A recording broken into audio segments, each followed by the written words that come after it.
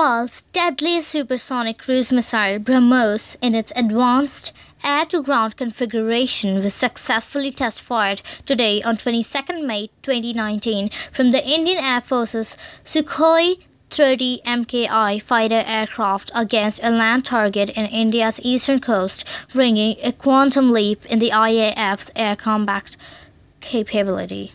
IAF's frontline combat platform, Sukhoi-30MKI, carrying the formidable Brahmos-A airborne weapon, took off from IAF airbase from southern India at 9:30 hours. The air-launched Brahmos missile is a 2.5-ton supersonic air-to-surface cruise missile with ranges close to 300 kilometers, designed and developed by BAPL. The IAF became the first air force in the world to have successfully fired an air-launched 2.8 Mach surface attack missile of this category on a sea target on 22nd November 2017. Today's was the second such live launch of the weapon.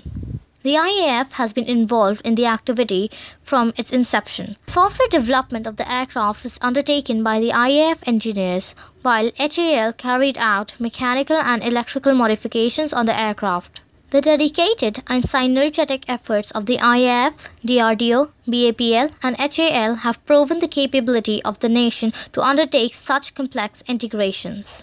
The missile, after being gravity dropped from its fighter's fuselage, flew for its full range towards the designated land target set at the Nicobar Island and hit it with bull's-eye precision, top-level officials who witnessed today's launch confirmed. The successful mission was undertaken in the presence of senior IAF officials along with top DRDO and Brahmos aerospace scientists and engineers. The firing could be successfully undertaken with dedicated support from the Indian Navy by way of ensuring availability of a large number of monitoring ships to ensure range safety clearance.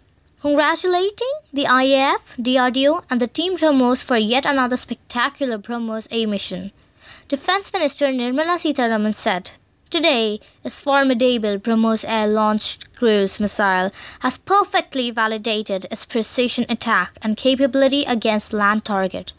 With this successful mission, the Indian Air Force's air combat power has reached an unprecedented level." Dr. Satish Reddy, Chairman DRDO, congratulated IAF, DRDO and Brahmos team for achieving this successful feat.